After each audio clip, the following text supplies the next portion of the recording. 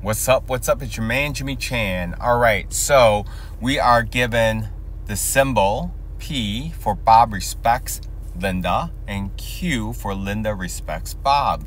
So here I go. I have these symbols here and I got to write this out in a sentence. So not P, that means not this, the negation of Bob respects Linda. The way I would write that is Bob does not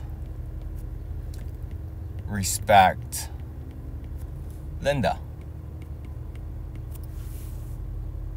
Then I have the and symbol, and.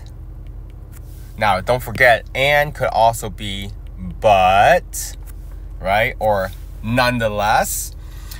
And then it says, it shows Q. Well, Q is Linda respects Bob. Linda respects Bob. Okay, so in that case, that is going to be choice D.